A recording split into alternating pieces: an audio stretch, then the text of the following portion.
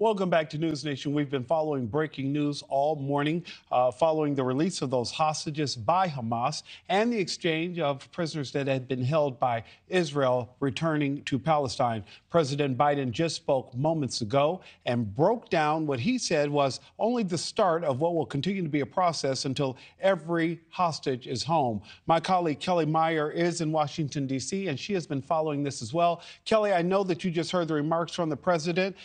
Clear, pithy remarks. He did not go on and on, but he made the position clear. What was your takeaway, Kellie? Yeah, Nick, I think he went into first, the work that he's been doing to bring these hostages home, saying he's been consistently working on this, even as this morning engaged with his team on this process. He said, quote, "It's going well so far." He also made a note that they will know the numbers included in the second round of hostage releases.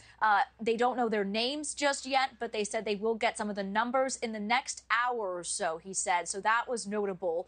He made a note of the 2 American women and 1 child, saying her name, Abigail, who turned 4 years old today, saying that he hopes they are included in these hostage releases over the next several days, as he has been calling it, saying that this is just the start of the process. Again, walking us through what he says has been an ongoing calls with leaders in the Middle East. He also talked about looking towards the future beyond this war, again calling for a 2-state solution, saying, quote, "It's more important now than ever." He was also asked about the number of civilian casualties, adding that he encouraged Prime Minister Benjamin Netanyahu of Israel to, quote, "limit the number of casualties as he tries to defeat Hamas," which he did call a legitimate objective. But he added that there is pressure, including from the Arab world, to bring this war to an end, which he hopes they can see. But in the meantime, he again brought it back, focused on the hostage release, as he is hoping to see more Americans be released over the next several days. He added that he's been asking for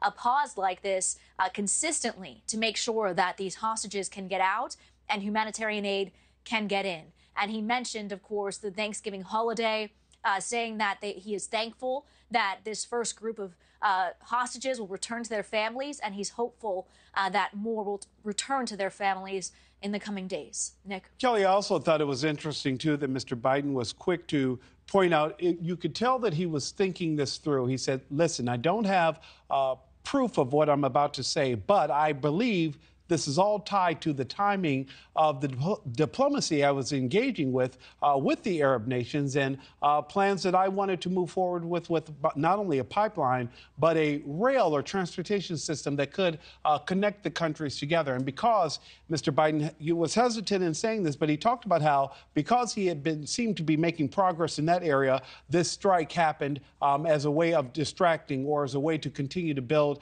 these tensions or distrust. Kellie, we also heard a reporter in that gaggle ask, hey, this deal is going forward, Mr. Biden, but do you trust Hamas?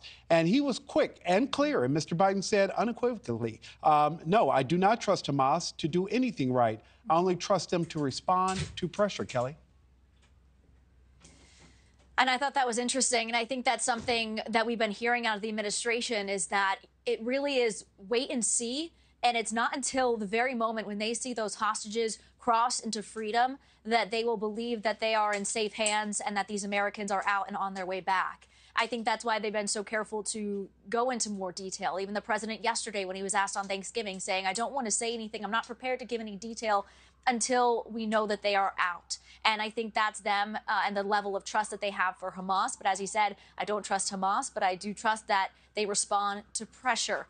And this is the pressure that has been building on them to make sure that these hostages get out. And I think it was interesting, as you mentioned, the first thing there, how he said he was working towards peace in the Middle East, working with Saudi Arabia, working with Israel. I think that was an interesting moment. I don't think we've heard something like that out of the administration yet on reasoning why this October 7th attack happened. We haven't heard a lot about looking back. It's a lot about looking forward in this moment. So I thought that was a very notable moment from the president as well. And again, that he was quick to preface that by saying, I don't have proof of this, but this is what I believe, so as to almost couch that cautiously so that as they learn more, as they move forward, he could possibly walk that back if need be. Kelly. Thank you for watching. Go to newsnationnow.com to find News Nation on your television provider. And don't forget to click the red subscribe button below to get more of News Nation's fact-driven, unbiased coverage.